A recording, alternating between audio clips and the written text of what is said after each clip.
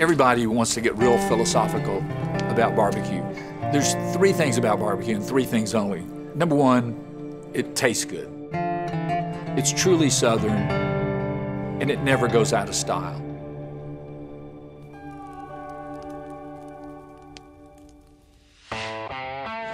You know, you have East Coast, which is more vinegar. You have Texas, which is more salt and pepper. But Memphis barbecue is sexy. It's savory, it's sweet, it's salty. You hit all different flavor profiles on your palate. So Memphis is the perfect barbecue. Just don't know what would be better about Memphis. You got rock and roll, and you got barbecue. There's nothing better than that. You got the world famous Beale Street. You walk down Beale, and then you got the best barbecue restaurant in Memphis. The Barbecue Lovers Feast. It's got a little bit of everything we have down here. Smoking hot legs, ribs, pulled pork, onion rings, all the things that people that eat barbecue love. Can't tell you everything because there's secrets. That's a perfect Memphis barbecue rib right there. When people come and ask me sometimes, what makes your barbecue different from other people? Me, I'm the difference because I care enough to be in every day. It's about passion. Here it is 38 years later. I still have that passion. The best value to me is the sample platter because you get a little bit of all of it. You get the whole 9 yards. This socket tummy cake is just a little different. It's a pound cake with sour cream, little cinnamon, and pecans in it. It's a great thing. Sock it to you, baby.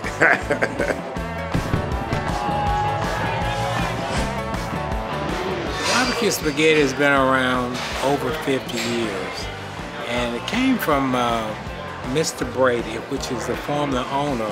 The spaghetti has been something that he came up with because he was a cook for the railroad, and so he came up with this barbecue spaghetti, which is so unique.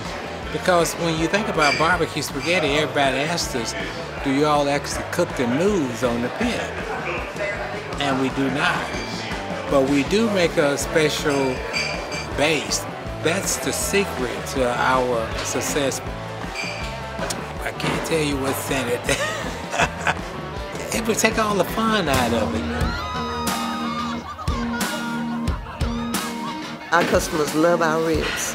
Another thing that blows their minds is the size of the ribs. We don't want any scrawny ribs. You can look at this family and tell we don't like scrawny. We've got 4 generations of family, and all 4 generations work in the business one way or another. Everything that we have on the menu came from my dinner table, my mother's dinner table, some family member. Food is just a part of our lives. We've been in business since 1948. My dad pretty much invented the rib industry.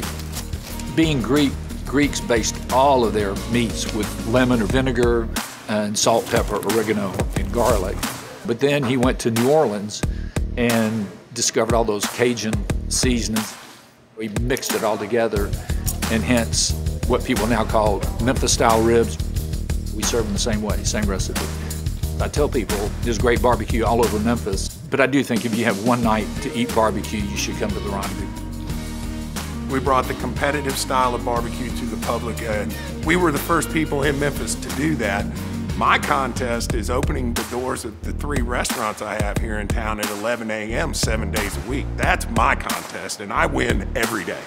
The barbecue nachos are probably our biggest seller because it's a Memphis tradition. You look at barbecue in Memphis, there's barbecue restaurants or dive shops pretty much on every corner. It's like a church or a liquor store. They're gonna be everywhere in this town. Not only that are we a good food town, there's a lot more besides barbecue now in this town. We've had some really great chefs that have all come back to Memphis and opened up really awesome restaurants and have created a food scene that is second to none.